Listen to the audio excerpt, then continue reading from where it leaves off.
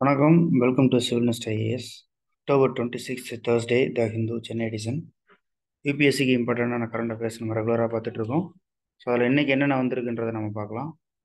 First பேஜில் ஒரு மாதம் வந்து பார்த்தோம்னா இந்தியாவுக்கும் கனடாவுக்கும் நிறைய பிரச்சனை வந்து அதுக்கப்புறம் விசாசம் நிறுத்தி வச்சுட்டாங்க. டிப்ளமாட்ஸ் எல்லாமே வெளியில் அனுப்பிச்சிட்டாங்க. அரசாங்க தூதரக அதிகாரிகள் எல்லாமே இந்தியா கனடா தூதரக அதிகாரிகளை அவங்களோட நாட்டுக்கு அனுப்பிச்சிருச்சு. ஸோ இந்த மாதிரி பிரச்சனை நடந்து முடிஞ்சு இப்போதைக்கு இந்தியா வந்து கனடாக்காரங்களுக்கு விசா வந்து ஓப்பன் பண்ணியிருக்காங்க, விசா வந்து கொடுக்க ஆரம்பிச்சிருக்காங்க. ஸோ இது வந்து இந்த ரிலேஷன்ஸ் கொஞ்சம் மாறி வர்றதை பார்க்குது. என்றைக்குமே இந்த டிப்ளமேட்டிக் ரிலேஷன்ஸ் அப்படின்றது ராஜ ரீதியான ரிலேஷன்ஸ் அப்படின்றது இந்த மாதிரி தான் கோர்ஸ் வந்து போகும். நார்மலாக வந்து பார்த்தோம்னா ஏதாவது பிரச்சனை அப்படின்னா அந்த இரு நாட்டு விசாக்களும் நிறுத்தி வச்சுருவாங்க, டிப்ளமாட்ஸை வெளியில் அனுப்பிச்சிடுவாங்க. ஸோ அதுக்கப்புறம் மறுபடியும் அந்த பேச்சுவார்த்தையெல்லாம் உடன்பட்டு அதுக்கப்புறம் அந்த டாக் அப்படின்றது போக ஆரம்பிக்கும். ஸோ அந்த பேசிஸில் தான் ஆரம்பிச்சிருக்காங்க. அதுவும் வந்து பார்த்திங்கன்னா ஒரு குறிப்பிட்ட விசா மட்டும்தான் கொடுக்குறாங்க. ஏன்னா விசாலே நிறைய டைப் இருக்குது. Business visa, entry visa, medical visa, conference, இது இந்த மாதிரி ஒவ்வொரு பர்பஸ்க்கும் வந்து விசா கொடுப்பாங்க. ஸோ அதில் வந்து என்ட்ரி, கான்ஃபரன்ஸு, மெடிக்கல், பிஸ்னஸ் இதுக்கு மட்டும் கொடுக்க ஆரம்பிச்சிருக்காங்க. கனடாக்காரங்களுக்கு இந்தியா விசா வந்து கொடுக்க ஆரம்பிச்சிருக்காங்க அப்படின்றதான் நியூஸ் கொடுத்துருக்காங்க. ஓகே, அதில் வந்து வேறு எதுவும் தேவைப்படாது. ஸோ டிப்ளமேட்டிக் ரிலேஷன்ஸ் அப்படின்றது போகிற போக்கில் வந்து ரெஸ்யூம் ஆகும் அப்படின்ற மாதிரி நம்ம நம்பலாம். அவ்வளோதான், ஆஸ் யூஷுவல். அப்புறம் இஸ்ரேல் காசா அப்படின்ற அந்த பிரச்சனை போயிட்டுருக்கு. பெருசாக அதில் ஒன்றும் நியூஸ் எதுவும் கிடையாது. அதுக்கடுத்து NCERT panel suggest only Bharat and text book. அதாவது என்சிஆர்டியில் சோஷியல் சயின்ஸ் அப்படின்ற அந்த கரிக்குலத்தை வந்து ரிவ்யூ பண்ணுங்கன்னு சொல்லிட்டு ஒரு கமிட்டி அமைச்சிருக்காங்க. அந்த கமிட்டியோட சேர்மன் வந்து ஐசக் அப்படின்றவர். ஸோ அவங்க வந்து என்ன பண்ணியிருக்காங்கன்னா அந்த புக்கெலாம் வந்து பார்த்துட்டு, என்சிஆர்டி புக்கெலாம் பார்த்துட்டு அதில் இந்தியா அப்படின்ற இந்த இடத்துல வந்து பாரத்னு சொல்லிட்டு நேம் மாற்றணும், இந்தியான்ற இடத்துல டோட்டலாகவே பாரத் அப்படின்ற மாதிரி ரீப்ளேஸ் பண்ணணும் நேம் அப்படின்ற மாதிரி சொல்லியிருக்காங்க. ஒரு ரெக்கமெண்டேஷன் தான். அதுக்கு எதிர்கட்சிகள்லாம் அப்போஸ் பண்ணியிருக்காங்க. இது எப்படி நீங்கள் இந்தியான்றதை பாரத்னு மாற்றலான்னு சொல்லிட்டு. அதுக்கு வந்து இப்போதைக்கு இது கமெண்ட் பண்ணுறதுக்கு ஒன்றும் இல்லை, இப்போதைக்கு இது ஜஸ்ட் ஒரு ரெக்கமெண்டேஷன் தான் அப்படின்ற மாதிரி அவர் சொல்லி முடிச்சிருக்காரு. ஸோ கூடிய விரைவில் ஏதாவது மாற்றங்கள் வந்து வரும் அப்படின்றத நம்ம எதிர்பார்க்கலாம். ஸோ அவங்க ஒவ்வொருத்தருக்கும் வந்து இந்தியாவா அல்லது பாரதா அல்லது இந்தியா தட் இஸ் பாரதா அப்படின்றதுல நிறைய டவுட்ஸோ அல்லது உங்களுக்குள்ள ஒரு ஒப்பீனியன்ன்றது இருக்கும். ஸோ கான்ஸ்டியூஷன் வந்து ரெடி பண்ணும்போது இந்த ரெண்டு நேமே எதுக்காக சஜஸ்ட் பண்ணாங்கன்னு சொல்லிட்டு ஒரு டிபேட்லாம் நடந்துச்சு. ஸோ இந்தியா தட் இஸ் பாரதா அல்லது பாரத் தட் இஸ் இந்தியாவா அல்லது இந்தியா ஆர் பாரதா அல்லது இந்தியா அண்டு பாரதா அப்படின்ற இந்த மாதிரியான விஷயங்களில் நம்ம ஃபோக்கஸ் பண்ணிக்கலாம். ஸோ இது வந்து இன்டர்வியூ ரிலேட்டடாக வரக்கூடிய ஒரு கொஷின் தான். ஸோ கான்ஸ்டியூஷனல் மேக்கிங்கில் இந்த இந்தியா தட் இஸ் பாரத்னு சொல்லி சொன்னதுக்கான அந்த ரீசன் அப்படின்றது இருக்குது. எதுக்காக அந்த மாதிரி ரெண்டு நேமையும் இந்தியாவில் வச்சாங்க அப்படின்றதுக்கு ரீசன் இருக்குது.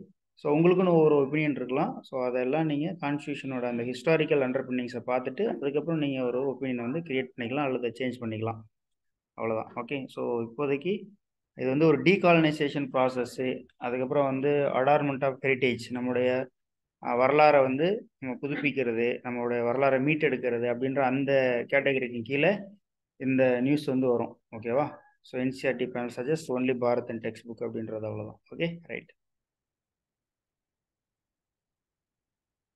அடுத்தது சவுத் அப்படின்ற அந்த பேஜில் பாருங்கள். சந்திரபாபு நாயுடு அவர்கள் இப்போதைக்கு ஜெயிலில் இருக்கார், ராஜமகேந்திரவரம் ஜெயிலில் இருக்கார். ஸோ அவர் வந்து எதனால் அப்படின்னா இந்த ஸ்கில் டெவலப்மெண்ட் கேஸில் அவர் கொஞ்சம் கரப்ஷன் பண்ணிட்டார் அப்படின்றதுக்காக. அதுக்காக அவங்க ஒய்ஃப் வந்து நிஜம் ஜலவாலி அப்படின்னு சொல்லிட்டு ஒரு ட்ரூத் ஷூட் ட்ரம்ப் அப்படின்னு, அதாவது உண்மை வந்து வெற்றி பெறணும் அப்படின்ற அந்த ஒரு யாத்திரை வந்து ஒன்று பண்ணுறாங்க, நிஜம் ஜலவாலி அப்படின்னு சொல்லிட்டு. சும்மா பேர் தெரிஞ்சு வச்சுக்கலாம், நிஜம் ஜலவாலி அப்படின்றது ஒரு யாத்திரை அப்படின்னு சொல்லிட்டு, வேறு எதுவும் நமக்கு தேவைப்படாது. அதுக்கு அடுத்தது Kerala police book online movie reviewer social media பிளாட்ஃபார்ம்னு சொல்லிட்டு ஒரு நியூஸ் கொடுத்துருக்காங்க. இதை பொறுத்த வரைக்கும் என்னென்னா, இந்த மூவி ரிவ்யூஸ்னு சொல்லிட்டு யூடியூப்பில் வர்றவங்க எல்லாமே வந்து யூடியூப்பில் ரிவ்யூ பண்ணுறன்ற பேரில் வந்துட்டு யாரையாவது ஒரு டேரக்டர் வந்து டார்கெட் பண்ணுறது, ஸோ இந்த மாதிரிலாம் வந்து பண்ணிகிட்டு இருக்காங்க. இதனால் வந்து என்ன பண்ணிடுச்சு அப்படின்னா, கோர்ட் வந்து இந்த மாதிரி தேவையில்லாமல் ஒரு மூவியை பற்றின ஒரு ஃபால்ஸ் ஸ்பீச்சோ அல்லது ஹேட் ஸ்பீச், விருப்ப பிரச்சாரமோ பண்ணக்கூடாது அப்படின்றதுக்காக அவங்கள வந்து கைது பண்ணியிருக்காங்க. கேரள நீதிமன்றம் என்ன சொல்லியிருக்கு அப்படின்னா, ஏற்கனவே இந்த union ministry of information broadcast இருக்கு இல்லையா, அவங்களுக்கும் அதுக்கப்புறம் central board of film certification அவங்களுக்கும் வந்து ஒரு நோட்டீஸ் அனுப்பியிருக்காங்க. இந்த மாதிரி ஆன்லைன் பிளாட்ஃபார்மில் வந்து கிரிட்டிக் பண்ணுறாங்க இல்லையா, யூடியூப்பில் வந்து ரிவ்யூ பண்ணுறவங்க, விளாக் பண்ணுறவங்க, இவங்களுக்குன்னு சொல்லிட்டு சில கைட்லைன்ஸ் வந்து கொண்டு வாங்க, ஒரு டிரான்ஸ்பரண்டான ஒரு கைட்லைன்ஸ் கொண்டு வாங்க அப்படின்ற மாதிரி வந்து சொல்லியிருக்காங்க. ஸோ கூடிய விரைவில் நம்முடைய யூனியன் ப்ராட்காஸ்டிங் மினிஸ்ட்ரி வந்து இந்த ஆன்லைனில் ரிவ்யூ பண்ணுறவங்களுக்கு, மூவி ரிவ்யூ கொடுக்குறவங்களுக்கு, சரியா, ஸோ இவங்களுக்கு எல்லாத்துக்கும் ஒரு கைட்லைன்ஸ் இப்படி தான் நீங்கள் ரிவ்யூ பண்ணணும் அப்படின்னு சொல்லிட்டு கொண்டு வர்றதுக்கான வாய்ப்புகள் வந்து உண்டு. ஓகே, இது மூலிமா வந்து என்னென்னா இந்த சும்மா அதாவது right to freedom of speech அப்படின்னு அந்த பேரில் வந்துட்டு யாரையாவது ஒரு டார்கெட்டையோ ஒரு நடிகரையோ வந்து டார்கெட் பண்ணி அவங்களோட மூவிஸ் எல்லாமே ரொம்ப தரம் தாழ்த்தி பேசுறது, அல்லது யாராவது ஒரு குறிப்பிட்ட ப்ரொடியூசரோட படத்தை மட்டுமே உயர்த்தி பேசுறது, இந்த மாதிரியான விஷயங்கள்லாம் வந்து குறையும். ஸோ முடிஞ்ச வரைக்கும் ஒரு நியூட்ரலிட்டி அப்படின்றது மெயின்டைன் ஆகும். ரிவ்யூ அப்படின்றத பொறுத்த வரைக்கும் நான் அதை எப்படி பார்க்குறேன் அப்படின்னா, ஒவ்வொருத்தரோட நாலேஜை பொறுத்து தான் அந்த மூவியை வந்து அவங்களால கேப்சர் பண்ண முடியும். ஸோ அவங்க வந்து ஒரு மூவி ரிவ்யூ சொல்கிறாங்க அப்படின்றதுக்காக அந்த படம் நல்லா இல்லாமல் போகாது, இல்லை அவங்க நல்லா இருக்குன்னு சொல்லி சொல்கிறதுக்காக மட்டும் நல்லா இருந்துரும்னு சொல்லி அவசியம் கிடையாது. இது வந்து மூவி அப்படின்றது வந்து ஒரு சப்ஜெக்டிவ் பாயிண்ட் ஆஃப் வியூ தான். அவங்களோட பார்வையில் அந்த மூவி அப்படி இருக்குது அப்படின்றது தான் சரி. அதுக்கப்புறம் அவங்களே தான் பார்க்குறாங்களா மூவியை, இல்லை அவங்கக்கிட்ட இன்னொருத்தர் வந்து இன்புட் சொல்கிறாங்களான்றதை பொறுத்து தான் இருக்குது. ஓகேவா? ஸோ அப்போ அதில் இந்த அந்த மூவி ரிவ்யூ பண்ணுறவங்களோட அந்த பர்சனல் அஜெண்டா அப்படின்றதும் இருக்கலாம், சொல்ல முடியாது. ஓகே, அதனால தான் இன்றைக்கி இருக்கக்கூடிய நிறைய மீடியாஸ் வந்து அந்த மாதிரி இருக்குது. ஸோ அதனால் இந்த மாதிரியான ரிவ்யூஸ்க்கு ஒரு பாசிபிளான ஒரு கிரிட்டீரியா அப்படின்றது கொண்டு வந்துட்டோம் அப்படின்னா முடிஞ்ச வரைக்கும் அது நியூட்ரலாக இருக்கிறதுக்கு நியூட்ரலாக இருக்கும் அப்படின்றது நம்பலாம். ஓகேவா? ஸோ இவ்வளோதான் இதில் இருக்கக்கூடிய ஒரு நியூஸ். அதுக்கு அடுத்தது 3 டெட் இன் டூரிங் பன்னி ஃபெஸ்டிவல் இன் ஏபி. ஆந்திர பிரதேசில் பன்னி ஃபெஸ்டிவல்னு ஒன்று இருக்காமா. ஓகேவா? ஸோ அதுவும் கர்னூல் டிஸ்ட்ரிக்டில் இது பண்ணுறாங்க. இதில் வந்து பன்னி ஃபெஸ்டிவல் அப்படின்றது ஆந்திராவில் இருக்குது அப்படின்றத நோட் பண்ணிக்கணும், அவ்வளோதான். இதில் வந்து என்னென்னா 2 தரப்பு மக்கள் வந்து குச்சி எடுத்துக்கிட்டு 2 பேரும் ஒருத்தர் சண்டை போட்டுக்குவாங்களாமா அந்த ஈவெண்ட்டில். அந்த மாதிரி ஒரு ஜஸ்ட் ஒரு திருவிழா ஈவெண்ட்டு. இது வந்து இந்தியன் ஹெரிட்டேஜ் ஃபெஸ்டிவல்ஸ் அப்படின்ற அந்த கேட்டகரிக்கு கீழே வந்து வரும், அவ்வளோதான். ஓகேவா? ஸோ இதில் என்ன அப்படின்னா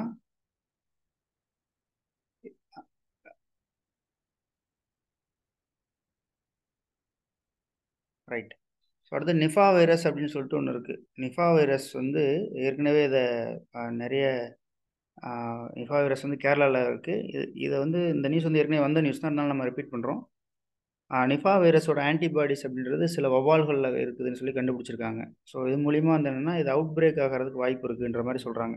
தட் மீன்ஸ் என்னென்னா இந்த நிஃபா வைரஸ் வந்து நிறைய பேட்ஸ் மத்தியில், வவ்வால்கள் மத்தியில் எக்ஸ்போஸ் ஆகிருக்கு. அதனால் அந்த வவ்வால்களில் ஆன்டிபாடிஸ் அப்படின்றது கிரியேட் ஆகிருக்கு. ஸோ அது வவ்வால்கள் வந்து கண்டுபிடிச்சிருக்காங்கன்னு சொல்லிட்டு ஏற்கனவே நியூஸ் வந்து வந்துச்சு. இதை நம்ம இது நம்ம ரிவ்யூவில் சொல்லியிருந்தோம், நம்ம நியூஸ் பேப்பர் அனலைசிஸில் வந்து நம்ம சொல்லியிருந்தோம்.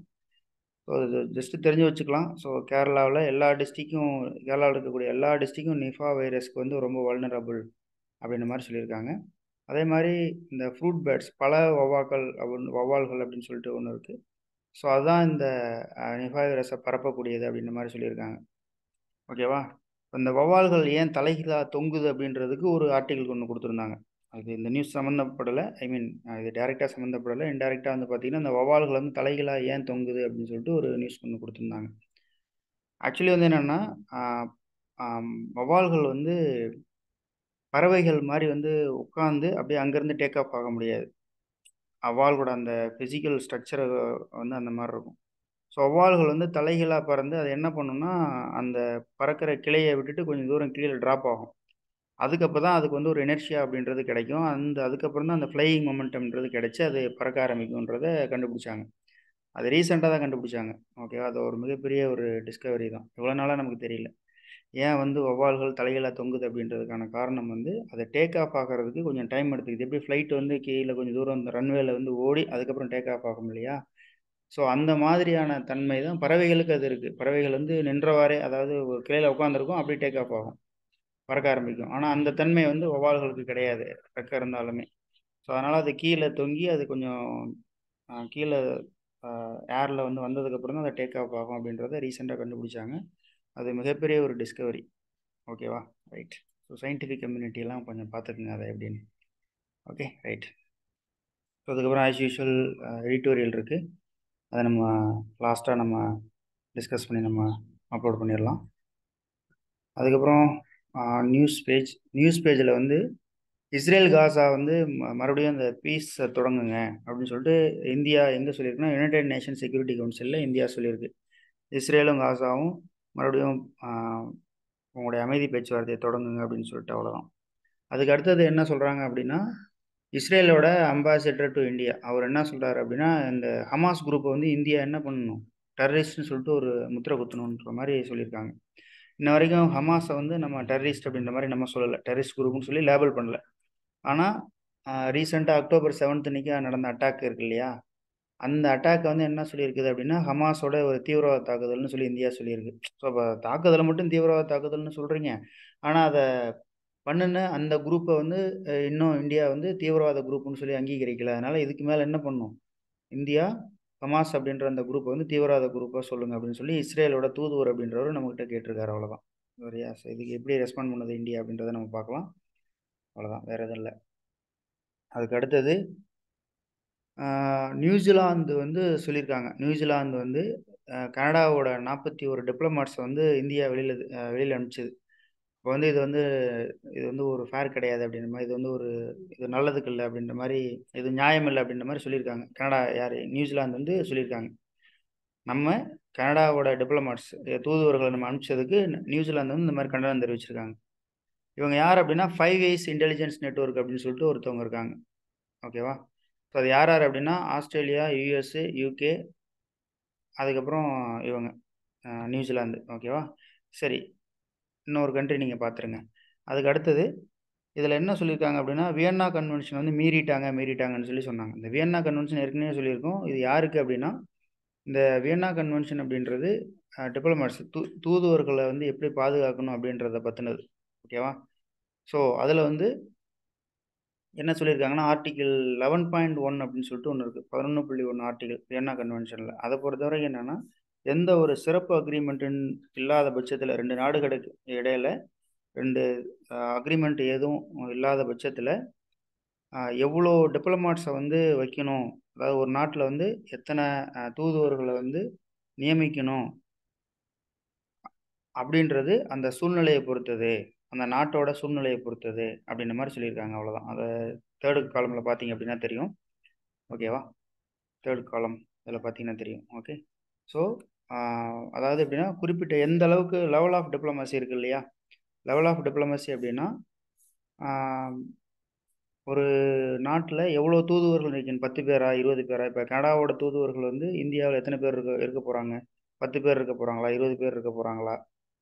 ஓகேவா? ஸோ அப்படின்றத வந்து ஸ்பெசிஃபிக்காக அக்ரிமெண்ட் எதாவது போட்டிருந்தாங்கன்னா பிரச்சனை இல்லை. இப்போ இந்தியாவுக்கும் கனடாவுக்கும் வந்து ஓகேப்பா 10 பேர் தான் நியமிக்கணும், இந்தியாவில் 10 பேர், கனடர்கள் வந்து இந்தியாவில் 10 பேர் இருக்கணும், இந்தியர்கள் வந்து கனடா தூதரகத்தில் 10 பேர் இருக்கணும் அப்படின்ற மாதிரி இருக்குது அப்படின்னா பிரச்சனை இல்லை. இது வந்து 2 அக்ரிமெண்ட் போட்டு பண்ணியிருந்தாங்கன்னா அந்த நம்பர் தான் நம்ம மெயின்டைன் பண்ணணும். ஒருவேளை இந்த மாதிரி தூதுவர்களுக்கு எத்தனை தான் நிர்ணயிக்கிறது அப்படின்றது நம்பர்ஸை பற்றின எந்த ஒரு அக்ரிமெண்ட்டும் இல்லைன்ற பட்சத்தில் அந்த நாட்டோட சூழலை பொறுத்து, இப்போ இந்தியா வந்து இந்த மாதிரி ஒரு சூழலை பொறுத்து கனடாவோட தூதுவர்கள் வந்து இந்தியாவில் எத்தனை பேர் தான் இருக்கணும் இருக்கக்கூடாதுன்றதை முடிவு பண்ணிக்கலாம் அப்படின்னு தான் இந்த வியன்னாவோட கன்வென்ஷன் வந்து சொல்லுது. ஓகேவா? ஸோ அதான் இந்த இடத்துல சொல்லியிருக்காங்க. ஆக்சுவலி வந்து என்னென்னா, ஏன் வந்து இந்தியர்கள் வந்து இந்தியா கனடா வந்து வெளியில் அனுப்பிச்சது அப்படின்னா, அவங்க இந்தியர்கள் என்ன காரணம் சொல்கிறாங்கன்னா, கனடாவில் இருக்கக்கூடிய இந்திய தூதுவர்களை விட இந்தியாவில் இருக்கக்கூடிய கனடாவோட தூதுவர்கள் ஜாஸ்தி, அதனால தான் நாங்கள் வெளில அனுப்பணும் அப்படின்ற மாதிரி இந்தியா வந்து ஒரு போக்கு வந்து சொல்கிறாங்க. அவ்வளோதான். Okay, right. ஸோ அதுக்கப்புறம் அசம்பிளி போல்ஸ் பேஜ் நம்பர் 13, அதில் ஒன்றும் நியூஸ் எதுவும் வேண்டியதில்லை நமக்கு. அதுக்கு அடுத்தது page number 14 international solar alliance அப்படின்னு ஒன்று இருக்குது. ஓகே, அவங்க வந்து குளோபல் சோலார் ஸ்டாக்கேட் ரிப்போர்ட் அப்படின்ட்டு சொல்லிட்டு ஒன்று வெளியிட போகிறாங்க. இது வந்து 116 நாடுகள் வந்து இருக்கிறது தான் இந்த குளோபல் சோலார் அலையன்ஸ். ஓகேவா? International solar alliance. இவங்க என்ன பண்ணுறாங்க அப்படின்னா, இவங்க வந்து அடுத்த வாரம் 6வது மீட்டிங் வந்து நடக்க போகுது. டெல்லியில் வந்து 6வது வருடாந்திர மீட்டிங் அப்படின்றது நடக்க போகுது இந்த இன்டர்நேஷ்னல் சோலார் அலையன்ஸோடது. இது வந்து யார் லீட் பண்ணுறாங்க அப்படின்னா, இந்தியாவும் ஃப்ரான்ஸும் வந்து லீட் பண்ணுது இந்த விஷயத்தை, இன்டர்நேஷ்னல் சோலார் அலையன்ஸை. இதில் வந்து என்னென்னா, இந்த ஃபோக்கஸ் ஏரியா வந்து என்னென்னா, ஆப்பிரிக்காவில் சோலார் இன்ஸ்டாலேஷன் வந்து அதிகப்படுத்துறது அப்படின்ற ஒரு விஷயம். அதுக்கப்புறம் குளோபல் சோலார் ஃபெசிலிட்டி அப்படின்றத ஒன்று ரெடி பண்ணுறாங்க. சரியா?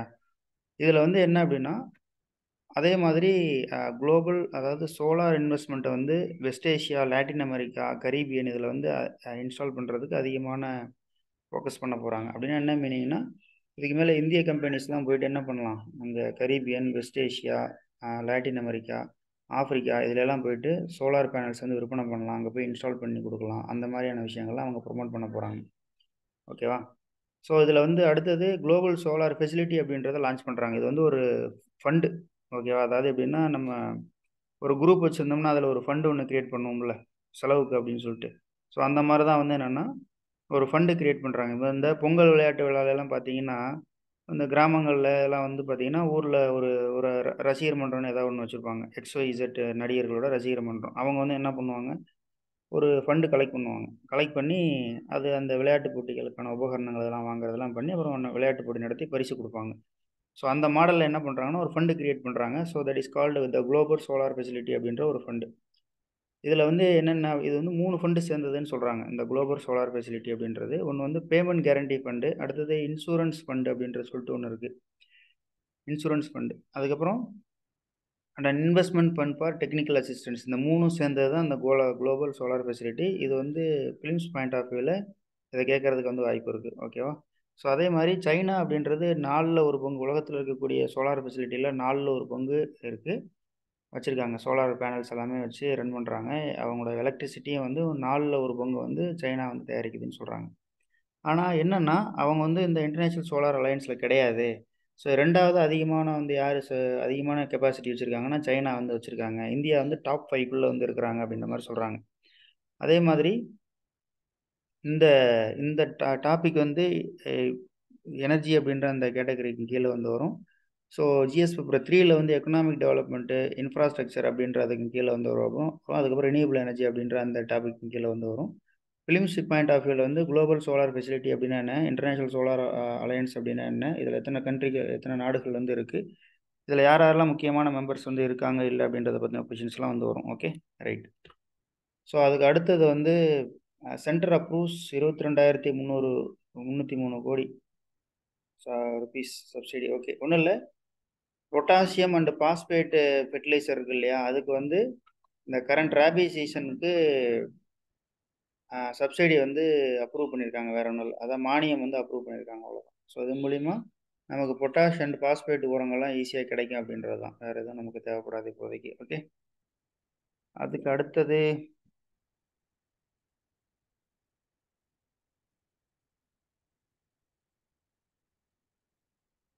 Modi to attend inauguration of Ram temple in Ayodhya schedule for ஜனவரி 22. ஜனவரி 22ல் அயோத்தியாவில் ராமர் கோயில் வந்து கும்பாபிஷேகம் அந்த மாதிரி பண்ணுவாங்க. அதில் வந்து மோடிஜி வந்து கலந்துக்கிறாருன்ற மாதிரி சொல்கிறாங்க இந்திய பிரதமர். ஸோ அதில் வந்து என்னென்னா, இதில் பாருங்களேன், 2.77 ஏக்கர் நிலம், சரியா? இந்த கோயிலில் மொத்தம் வந்து 6 பகுதியாக இந்த கோயிலை பிரிச்சிருக்காங்க, இந்த ராமர் கோயில். இது வந்து ரொம்ப important for films and mains. ஓகேவா? இதில் என்ன அப்படின்னா, ஃபஸ்ட்டு விஷயம் வந்து டெம்பிள் 2.77 ஏக்கர்ஸ். ஓகே, அதில் வந்து ஒரு 6 இது சொல்லியிருக்காங்க. ஒன்று வந்து கர்ப்ப கிரகம், அதுக்கப்புறம் 5 பெவிலியன்ஸ், கனமண்டபம், ரங் மண்டபம், நிருத்திய மண்டபம், கிருத்தான் மண்டபம் அண்டு பிரார்த்தனா மண்டபம் அப்படின்ற மாதிரி சொல்கிறாங்க. இது வந்து 161 அடி உயரமுள்ள ஒரு கோயில் வித் 3 ஃப்ளோர் அப்படின்ற மாதிரி சொல்கிறாங்க. அவ்வளோதான், சரியா? இதுதான் வந்து நியூஸ். ஸோ இந்த பகுதியை நம்ம பார்த்துக்கலாம். மொத்தம் 6 பகுதி, அது என்னென்னன்றதை ஃபிலிம்ஸ் ஆஸ்பெக்டில் கேட்குறதுக்கு வாய்ப்பு இருக்குது. ஓகே, அதுக்கு அடுத்து first army gets vertical wind tunnel to train special forces. So இதை பொறுத்த வரைக்கும் என்னென்னா, இந்த வெர்டிகல் விண்ட் டனல் அப்படின்றத கூகுள் அடிச்சு பாருங்கள் அதோட ஸ்ட்ரக்சரை. ஸோ இதை பொறுத்த வரைக்கும் ஆர்மி வந்து மாடர்னைஸ் ஆகிட்டு இருக்கு அப்படின்ற அந்த ஒரு கேட்டகரியில் நம்ம படிச்சுட்டா போதும், வேறு எதுவும் தேவையில்ல. அதுக்கப்புறம் இந்த சிமில்டேனியஸ் போல்ஸ் லா கமிஷன் ஸ்ட்ராட்டஜி இருக்கு இல்லையா, இது ஏற்கனவே நம்ம சொன்னதான், ஏற்கனவே வந்த நியூஸ் தான், மறுபடியும் ரிப்பீட் பண்ணியிருக்காங்க. அவ்வளோதான். ஸோ அதுக்கடுத்து வேர்ல்டு நியூஸில் மாஸ்கோ, டெஹரான், பிரசல்ஸ், கொழும்பு அப்படின்றத பார்த்துக்குங்க, லொக்கேஷன் வந்து பார்த்துக்குங்க. அதுக்கப்புறம் பாருங்கள், ஈரான் பேன் 12 ஆக்ட்ரஸ், அதாவது ஹிஜாபோட வயலேஷன் பற்றி மூவி எடுக்கக்கூடிய ஒரு 12 ஆக்ட்ரஸை வந்து பேன் பண்ணியிருக்காங்க ஈரான். ஓகே, ஸோ அவ்வளோதான். அதுக்கப்புறம் கொழும்புல சைனாவோட ரிசர்ச் வெஷல், ஓகேவா, ஷியான்-6 அப்படின்னு சொல்லிட்டு இருக்குது. அது வந்து கொழும்பு போர்ட்டுக்கு வந்து வந்திருக்குன்னு சொல்கிறாங்க. அவ்வளோதான், வேறு எதுவும் அதில் தேவைப்படல. அதுக்கு அடுத்தது Lebanon Hezbollah hold tax with leaders of Hamas Palestinian Islamic Jihad. லெபனானில் ஹிஸ்புல்லா அப்படின்னு சொல்லிட்டு ஒரு இயக்கம் வந்து இயங்கிட்டு இருக்கு. அது இஸ்ரேலுக்கு எதிரானது. ஸோ அவங்களும் ஹமாஸோட லீடர்ஸு, அதுக்கப்புறம் பாலஸ்தீனியன் இஸ்லாமிக் ஜிஹாத் அப்படின்னு சொல்லிட்டு ஒரு ஆர்கனைசேஷன். ஸோ இவங்க எல்லாமே மீட் பண்ணியிருக்காங்க. ஓகேவா, மறுபடியும் வார் வந்து எஸ்கலேட் ஆகிற மாதிரி தான் தெரியுது. ஸோ இந்த மீட்டிங்கில் வந்து ஹிஸ்புல்லா மறுபடியும் போரில் இறங்கலாம். அப்படி இறங்குச்சுன்னா இஸ்ரேலுக்கு மறுபடியும் தலைவலி. ஓகேவா, இதோட வார் வந்து இன்னும் கொஞ்சம் நாள் நீடிக்கும்.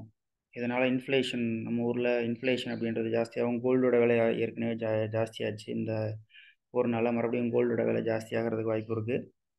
அதுக்கப்புறம் நம்மளுடைய மிடில் ஈஸ்ட் எக்கனாமிக் காரிடார் அப்படின்னு சொல்லியிருக்கு இல்லையா, அது வந்து டிலே ஆகிறதுக்கு வாய்ப்பு இருக்குது. ஸோ போர் வந்து இன்னும் ரொம்ப கொடூர உச்சத்தை தொடுறதுக்கான வாய்ப்புகள் இருக்குது ஹிஸ்புல்லா இன்வால்வ் ஆனாங்கன்னா. ஸோ இப்போ இந்த பேச்சுவார்த்தைக்கு அப்புறம் நடக்கிறதுக்கான வாய்ப்பு இருக்குது. ஏன்னா ஈரானும் வந்து they are on the wedge of வார். அவங்க வந்து ஈரானும் சண்டை போடுறதுக்கு தயாராகிட்டாங்க அப்படின்ற மாதிரி தான் தெரியுது. ஸோ யுஎஸ் வந்து தன்னோட 2 கப்பல்களை, போர்க்கப்பல்களை மத்திய தரைக்கடலில் ஸ்டேஷன் பண்ணி வச்சுருக்காங்க, நிறுத்தி வச்சுருக்காங்க. எந்நேரமும் போர், அதாவது இந்த மாதிரியான ஈரானோ அல்லது வந்து ஹிஸ்புல்லாவோ போரில் குதிச்சுது அப்படின்னா மறுபடியும் அமெரிக்கா வந்து இஸ்ரேலுக்கு சப்போர்ட் பண்ணுற மாதிரி பிளான் பண்ணியிருக்காங்க. ஸோ இந்த நியூஸ் இப்போதைக்கு வந்திருக்கு. நம்ம இதுலேருந்து தெரிஞ்சிக்க வேண்டியது வந்து என்னென்னா, ஹிஸ்புல்லா அப்படின்றத தெரிஞ்சுக்கலாம். ஹமாஸு, ஹிஸ்புல்லான்றது லெபனானில் இருந்து இயங்கிட்டு இருக்கக்கூடிய ஒரு ஆர்கனைசேஷன் அகென்ஸ்ட் இஸ்ரேல் அப்படின்ட்டு தெரிஞ்சுக்கிட்டால் போதும், அவ்வளோதான். அதுக்கடுத்து ஹாங்காங்க்கு தனிப்பட்ட முறையில் நேஷனல் செக்யூரிட்டி லா 2024 இருக்குன்ற மாதிரி சொல்கிறாரு. ஹாங்காங்கோட லீடர் ஜான் லீ. அதை மட்டும் சும்மா தெரிஞ்சுக்கலாம். ஹாங்காங்கோட லொக்கேஷன் வந்து பார்த்துக்குங்க. அதுக்கு அடுத்தது வந்து ரீபப்ளிஷியன் வந்து இவரை, அந்த மைக் ஜான்சனை வந்து ஸ்பீக்கராக எலெக்ட் பண்ணிட்டாங்க. ஓகேவா, ஸோ அது மட்டும் இப்போதைக்கு போதும், வேறு எதுவும் நமக்கு தேவைப்படாது. அதுக்கப்புறம் ஆர்பிஐ வந்து என்ன சொல்லியிருக்காங்கன்னா, ஒவ்வொரு பேங்க்கும், ப்ரைவேட் பேங்க்குக்கும் மினிமம் 2 முழு நேர டைரக்டர் வந்து அப்பாயின்மெண்ட் பண்ணுங்க அப்படின்ற மாதிரி சொல்லியிருக்காங்க. அவ்வளோதான். ஓகேவா, ஸோ பேஜ் நம்பர் 16 வேறு எதுவும் இல்லை. That's it. ஓகே, அவ்வளோதான். ஸோ ஆன்லைன் எடிஷனில் சயின்ஸ் பேஜ் கொடுத்துருக்காங்க. இதெல்லாமே நம்ம ஏற்கனவே சொன்ன மாதிரி சயின்ஸ் பகுதியை நம்ம முழுசாக நம்ம இயர் எண்டில், ஐ மீன் மந்த் எண்டில் நம்ம அதை பார்த்துருவோம் டீட்டெயில்டாக. ஓகேவா, ஸோ இன்றைக்கி நியூஸ் வந்து இவ்வளோ தான். ஆஸ் யூஷுவல் எடிட்டோரியல் நம்ம டிஸ்கஸ் பண்ணி ஆப்பில் நம்ம அப்லோட் பண்ணிடலாம். ஓகே, ஸோ ஸ்டூடெண்ட்ஸ் நிறைய பேர் கேட்டிருந்தீங்க. சிவில்னஸ்ட் ஏஎஸில் ஏற்கனவே பிலிம்ஸ் அண்ட் மெயின்ஸ்க்கான அத்தனை மாடியூல்ஸும் வந்து அவைலபிளாக இருக்குது. நீங்கள் ஆப்பை டவுன்லோட் பண்ணி பார்த்து அதில் என்னென்ன கோர்சஸ் வந்து உங்களுக்கு தேவையோ அதில் நீங்கள் ஜாயின் பண்ணிக்கலாம் நேரடியாக. ஸோ ஜிஎஸ் பேப்பர் வந்து நீங்கள் முடிச்சிருந்தீங்க ஆல்ரெடி. ஜிஎஸ் மெயின்ஸில் பேப்பர் 1, 2, 3, 4 அப்படின்றத முடிச்சிருந்தீங்க அப்படின்ற பட்சத்தில் நியூஸ் பேப்பர் கவரேஜ் அப்படின்றது உங்களுக்கான மெயின்ஸ்க்கான ஃபுல் கான்செப்டாக உங்களுக்கு அமையும். ஓகேவா, ஸோ அவ்வளோதான். ஸோ இன்றைக்கி சொல்ல வர வேண்டிய விஷயம் சொல்லியாச்சு. ஸோ மறுபடியும் நம்ம அடுத்த நியூஸ் பேப்பரில் நம்ம சந்திக்கலாம். நன்றி.